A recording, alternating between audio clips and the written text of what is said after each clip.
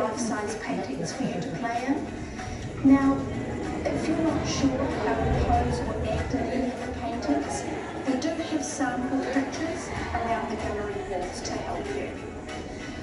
Keep in mind though that the better photos are the ones that you create yourself.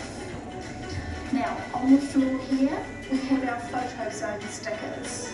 Our orange photo zone stickers are placed in the centre of each painting to help you get the most out of each picture. With your cameras here, you need to have them upright for all our small paintings, turning it on its side to landscape for all our corner paintings and our wider ones. This waterfall painting is our last big painting here in the gallery. Now to get a really good photo of this painting, you must be upstairs in the middle of the balcony. Now you'll find the stairway to the right of the painting, just at the end of that small hallway there.